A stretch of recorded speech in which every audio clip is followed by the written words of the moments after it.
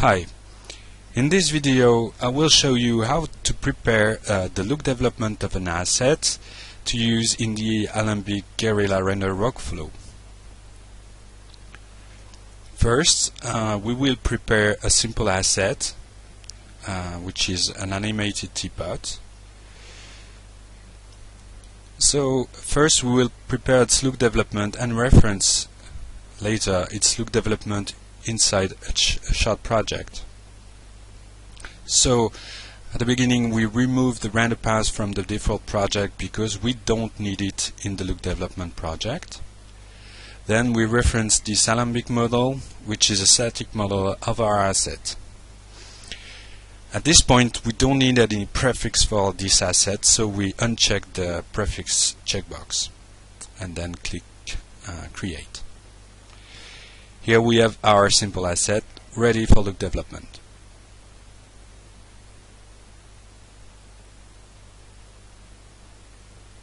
Let's start the look development of our teapot. All the work we'll do on our asset will be stored in this render graph, the main render graph of the look development project. All the work we'll do in this asset will be contained within the render graph. Right now in this render graph we have the default setup, which applies a surface shader to all objects, then assigns trace sets, light sets and layers to all objects. The light linking, trace linking and layer linking will be done later in the shot render graph. So right now we will just remove them and focus on the look of the asset in this render graph.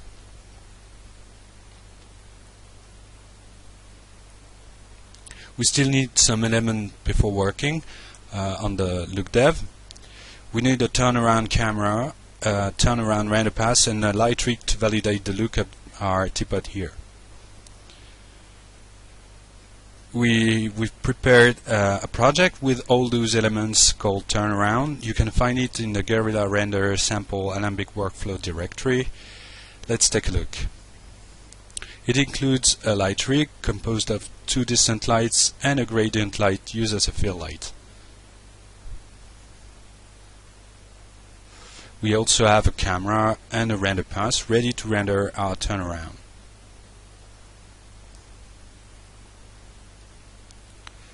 So let's reference this turnaround project in our look development project by a drag and drop. We simply press No to create a reference and we keep the prefix here. So we have here the render graph, the render pass and our light rig. We are ready to render this teapot.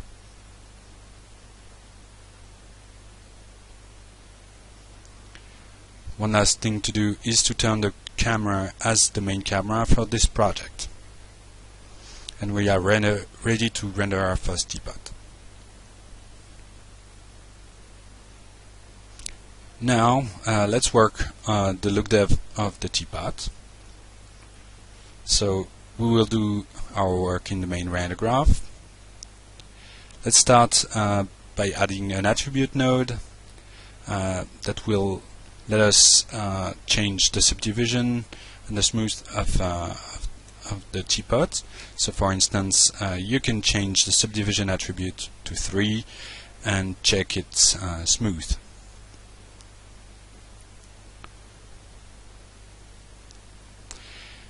And now we'll work on the shader.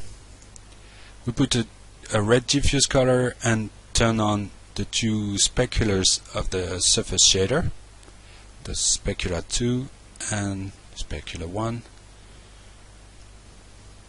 And we add some absorption on the second specular layer.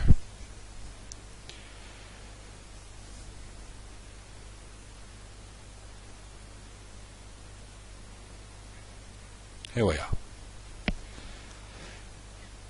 We can now save our look development project. We simply rename it with the name of the asset. So here it is teapot.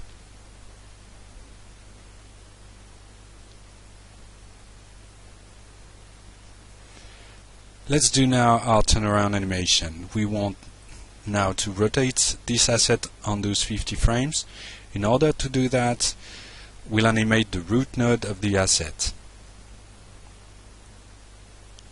The root node is the geom node.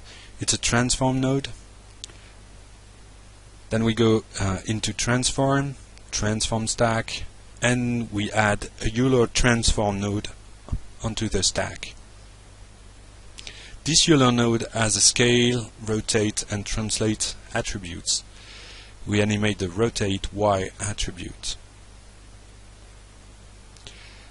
When we press the A button, we create a curve which animates this attribute. Then we simply go to the end of the animation and create another key with 360 degrees. That's it. We have a turnaround camera. We have a turnaround animation, sorry. Let's check it works. You can notice we don't have motion blur here because we previously disabled the motion blur in the turnaround render pass. We turn off the animation motion blur attribute.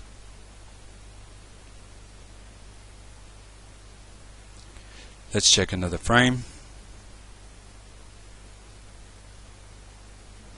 We can now render our turnaround to send our asset to validation. To do that, we go to the passes view, where we have this button with two modes, the batch mode and the farm mode. We can choose to render our frames on this computer using batch, or in frame mode using the render farm.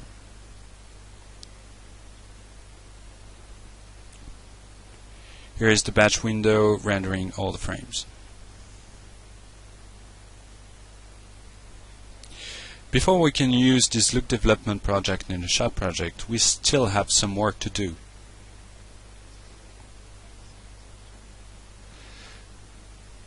We have a lot of nodes in this project. We have the turnaround setup with the camera, the render pass, the rig, and we have the static model of the teapot. We want to remove those objects in the final shot project. We don't need them in the final assembly. We have a simple trick to do that in Guerilla. In Guerilla, every node has this referenceable attribute. By turning this attribute off, the node and all its children nodes won't appear when the project is referenced.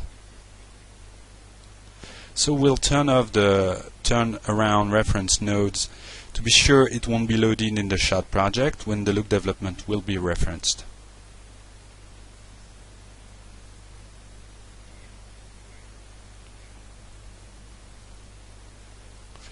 We'll do the same with the static geometry of the teapot. We don't need it because its final geometry will come with the shot animation.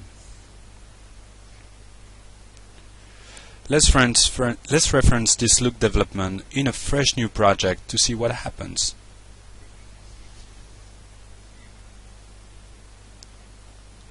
We simply drag and drop our new look development project. We create a reference with a prefix. We get a reference on the teapot look development.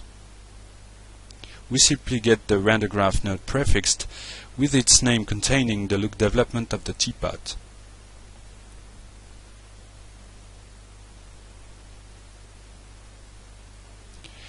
Our look development project for this teapot is now ready to be referenced inside a shot project. Everything you saw in this video is scriptable in Python using the Guerilla Python SDK. In the next video, you will see how to assemble the different elements of a shot project, the camera, the animation, and the look developments.